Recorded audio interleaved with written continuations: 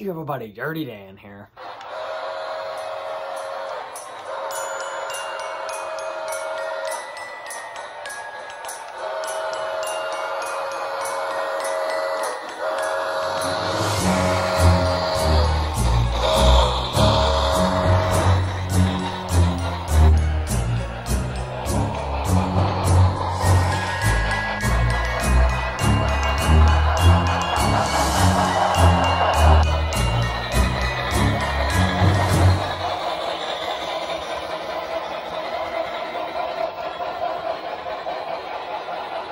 Well, welcome to day 2 of the Christmas series. So, I'm back, and I'm pretty excited for day 2, and a lot of people are really hyped for the series. It seemed like there was a really positive response. So, I'm really happy about it, because I really hope this year we can finally finish it.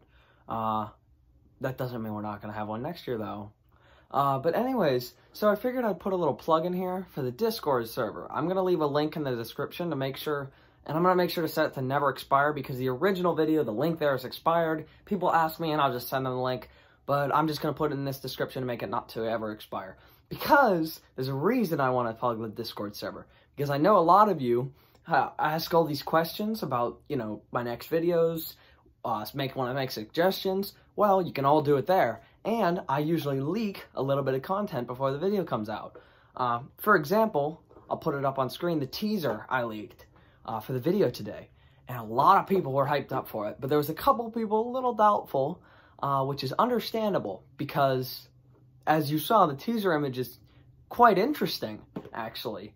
Well, without further ado, let me show you guys what we're going to be working on today. Oh yeah, I'm serious. This is real. I won't tell you what's in this box, but we're about to find out. But yeah.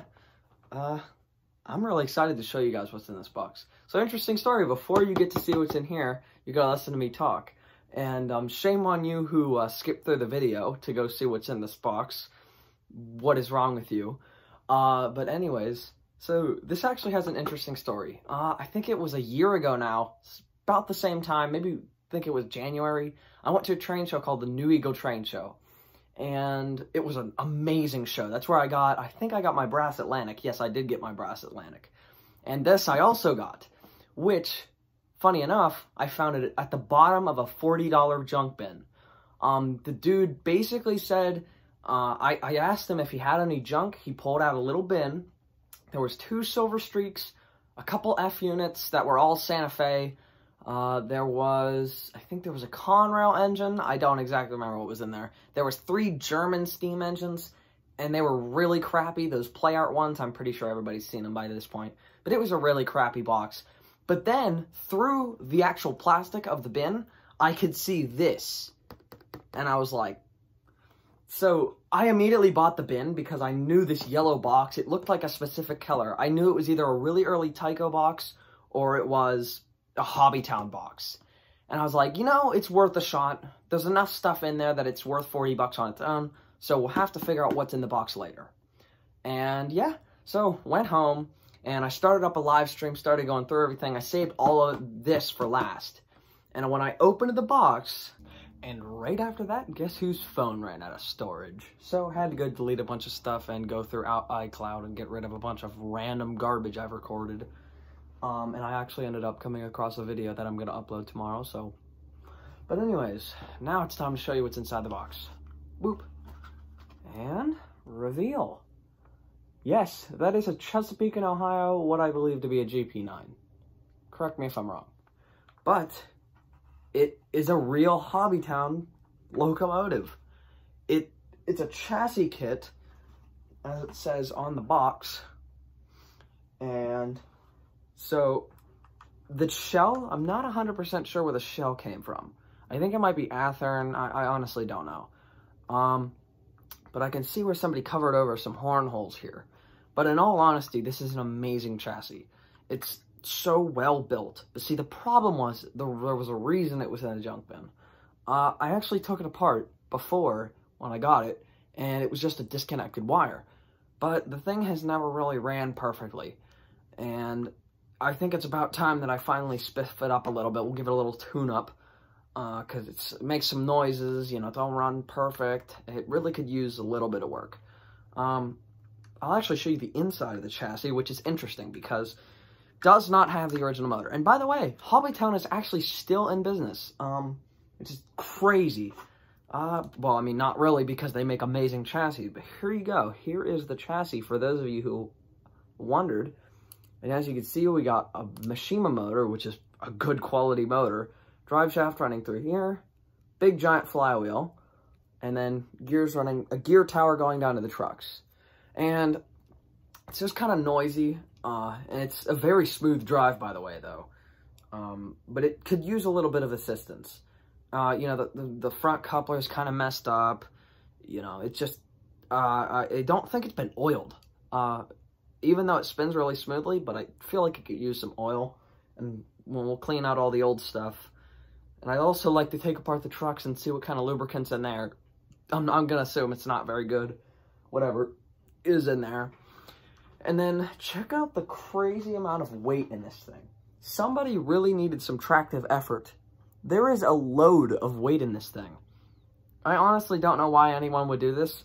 But I mean, it looks like somebody put a lot of time into this. I mean, look at this shell. It's beautiful. But without further ado, let me show you exactly how well this runs.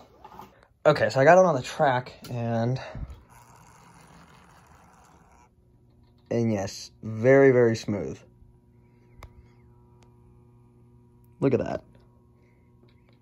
That's barely moving. Barely moving. But let's give it a little bit more power. But as you can see, it runs pretty awesome, and most people would call this good. But I honestly think it could be a little better. So I want to take it apart and do some work to it, and also fix this mess of wires, because, yeah, it's not great. But anyways, let's get it apart and work on it. Okay, so we have it on the workbench, and I want to show you guys another awesome thing about these. You literally only need one screwdriver to disassemble this whole thing. It's a single flathead. And you can basically take this down to the bare frame, which is amazing. That's another thing I love about Hobbytown chassis. They're just so well made. All right, so let's get to tearing this thing down.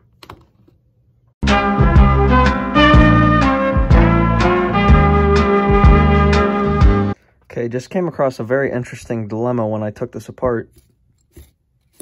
Probably can't hear it, but this makes a really high-pitched squeak whenever you spin this motor. Oh, you can't hear it, yeah. But if you spin it real fast, then it makes a real noise. So that's an obvious sign that it needs oiled.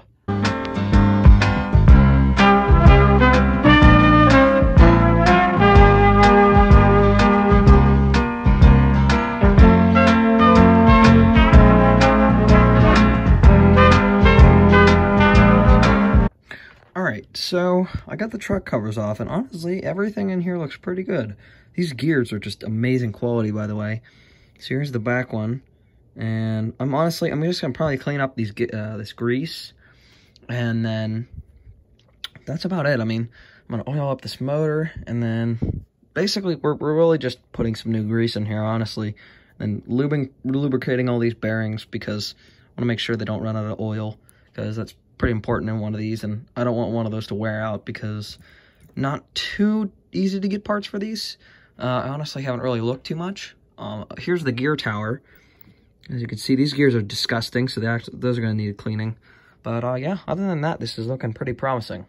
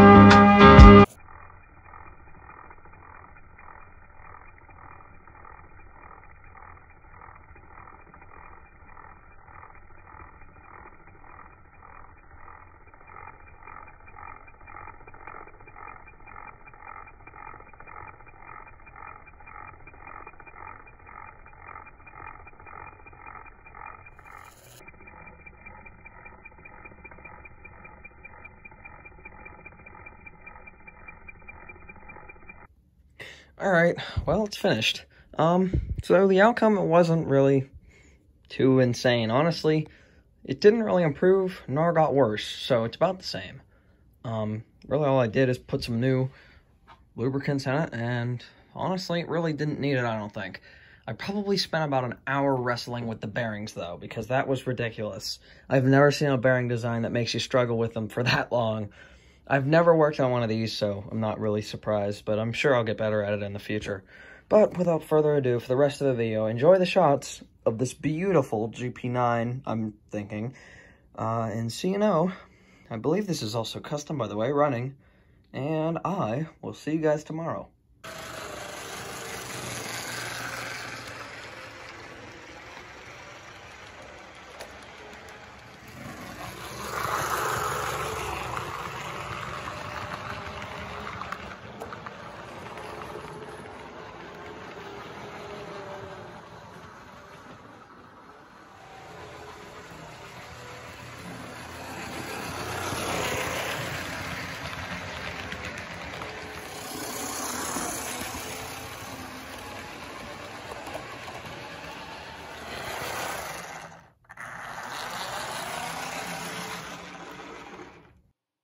Okay, yeah, no, I think we're gonna have to revisit this guy in the future. I think I may have made a little worse.